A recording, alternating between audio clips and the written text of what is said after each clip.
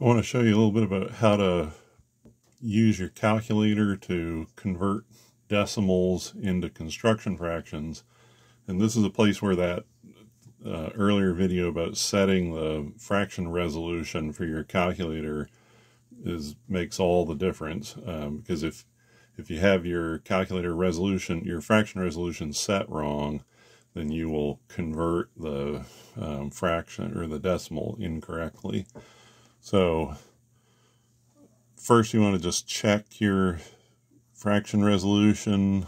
So mine is currently set at a 1/16 of an inch, and on mine, remember, the setting the fraction resolution is going to be different from yours, so you have to go back and make sure you know how to change the fraction resolution. Mine, I do this.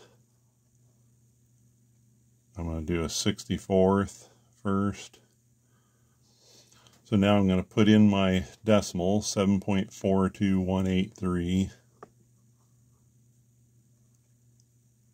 Put it in as inches. And then I'm going to do convert inch. And you see how I get 7 and 27/64.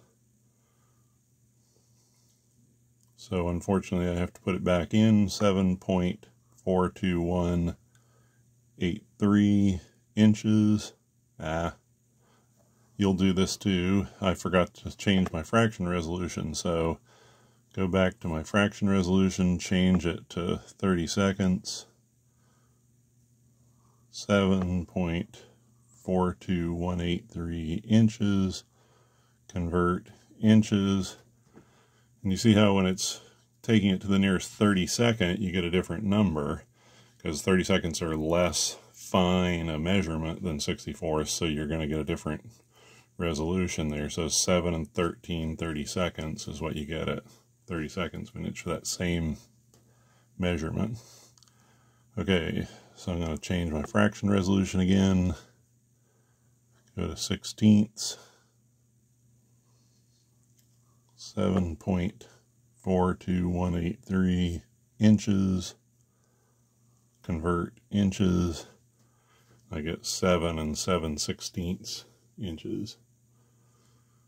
So that's how you convert decimal to a fraction.